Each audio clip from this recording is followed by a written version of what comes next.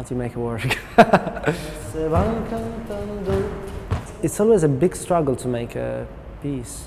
It's tough because you start with a vision or some kind of stimulus, and then you create something, and there is always a gap between what your intention is and what the material available is. And together, yes, yes, yes.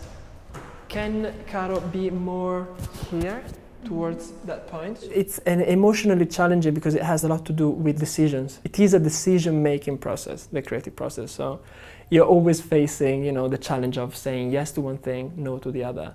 I know the kind of feeling and journey that I would like to create for the audience. That's what I know. But I don't know how it's gonna look like. The process that I'm going through for this piece is creating lots of movement, and then we're playing with how we might organise that and structure it. We're working with lots of different ways in. So we've been working with physical responses to words, also kind of looping through moving, writing, drawing, and kind of then working from those drawings. So lots of different ways to make material. When I come to the studio, I have a set of images that I like to explore. I write a lot, and the writing process includes also task devising. So the task is a translation between the image to the movement. So it's about writing, devising image, devising task, giving the task to the dancer, producing movement, and then composition. I just want to have like a hammer in the face of the spectators. A hammer of actions like this.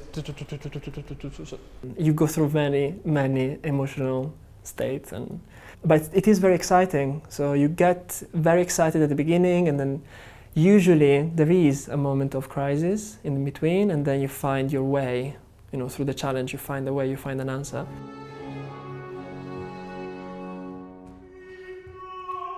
I'm quite a dance nerd, really, and just get very excited by dance and dancers. So it's been really thrilling and exciting this first week where we've been making and generating. Then I think there's slight nervousness about, wow, how do I draw that together? How do I really use what we've got in a way that will end up on the stage? So that's the point that we're at now, trying to make that happen, fingers crossed.